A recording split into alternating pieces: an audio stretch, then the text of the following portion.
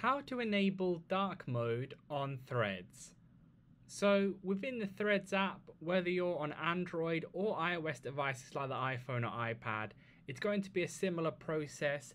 You're not going to be able to do it within the Threads app in the settings menu.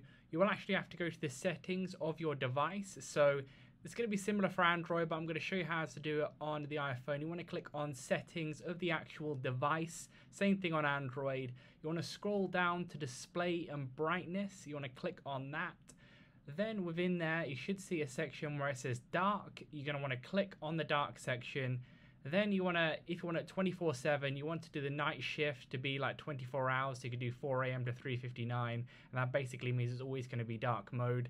Like this, within the Threads app, you've got the dark black background. That's changed. Then if you want to change it back, just go back into the settings and click light. Exact same type of thing with the settings on the Android as well. So please do leave a like on the video if it helped and subscribe for more helpful videos.